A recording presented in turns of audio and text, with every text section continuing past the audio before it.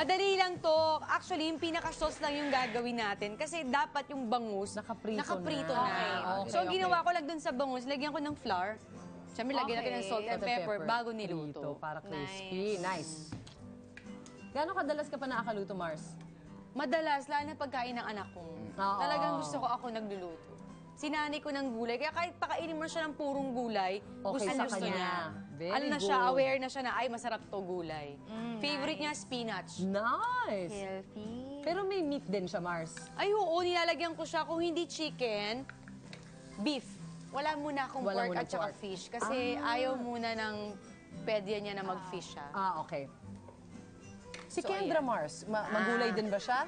Ewan ko pa, nakakalata nag-birthday lang yung si gusto. Kendra recently, Mars. Oo, sinasanay ko na nga siya yung ano lang, liver lang ayaw niya, maarte. Ano gusto niya?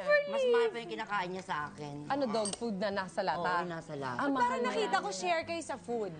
Masarap din kasi pag nilagyan mo ng pang-dessert. Kaloka! Pero ayoko Mars, siya ano yung magkaano. nilagay mo? Wala lang to, ginisa ko lang. Bawang, sibuyas, luya, pangpawala ng lansa, tsaka kamatis. Okay. The classic panggisa. Oh. So ayan, lagyan na natin itong black beans. Depende sa kanila kung gusto nila lagyan o hindi, okay lang. Yan yung maalat no? Ako konti lang gusto ko. Huwag masyado. Arty lang. Pang-arty lang. O, ayan. Tapos, ang ginagawa ko, yung tocho, maalat kasi to Tapos naglagay pa tayo ng black beans. So, lalagyan ko siya ng konting suka. Para mabalance. Tapos, kailangan durugin ko siya. Okay yung style na yun Yun nga lang. Pamatay alat. Oo. Ginagawa din yan ng lola mo before? Oo. Pero tulad nga ng sabi ko, kung may choice sila at may gusto nilang gayahin to, mas maganda kung yung tocho sa palengke. Yes, fresh Mas tofu malambot, mas fresh. Yes. Sarap nun! Alam mo naman dito sa Maynila, parang walang mga ganon. Kaya nakakamiss din sa probinsya kasi... Nakakauwi ka pa dun sa inyo? Oo. Ihalo ko na to Ayun na siya. Nakikita ko sa IG ni Mars, lagi siya may bonding with her lola and her Oo naman. That Kahit anong mangyari, regeneration. kahit anong busy ko, kailangan nabibisita. Kayo ba gusto niyo sa isang pagkain makulay? Oo, mas nakakagana. Mas nakakagana, no? Lagyan natin ng pepper. Bilang most Filipino dishes ay brown. Totoo yan, Diba? Mars. Kaya Adobo. pag nakita mo daming kulay, parang wow, sarap. Sige na nga. Lagyan ko na nga nito. Yeah. Maanghang-anghang. Ay! Sige. Okay na yan. Solve na yan.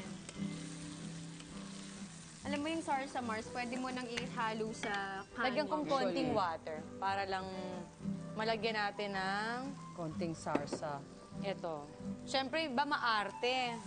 Yung iba, sinahalo na. Yung iba, kinakanaw nila sa tubig. Wala. Ano lang naman to, Dinadilute. pampakulay lang ng konti. Ano ba yan, Mars? Atsuete.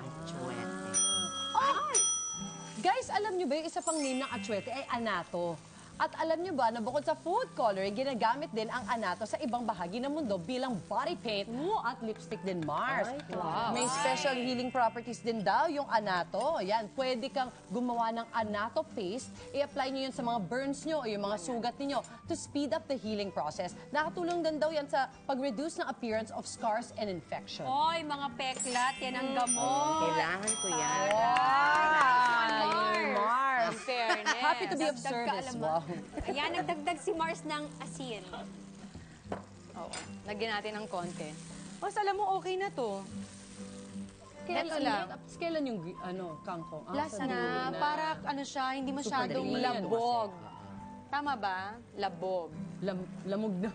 Tama, labog, di ba? Lamog is ginagamit sa prutas. Yes. Okay, ang kapag gulay, Labog, pagkain. hindi masyadong... Oh. Hindi malasa, hindi labog. Hindi manghina. Lagay na natin to pang design. Hinang gulay wilted. Oo. Sili. Yan, okay na yan. Perfect. Larvet.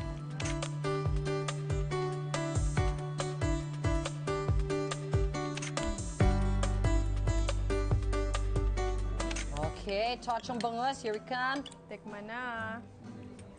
Pwede naman. Excited ako. Sarap. I love it. Yung anghang. May anghang, Maasim may na. alat, Pero masarap. konting asim. Hindi kasi pag di mo inalata, pag di mo nasiman, maalat na siya. Maalat siya masyado. Ganda ng balanse. Nice one.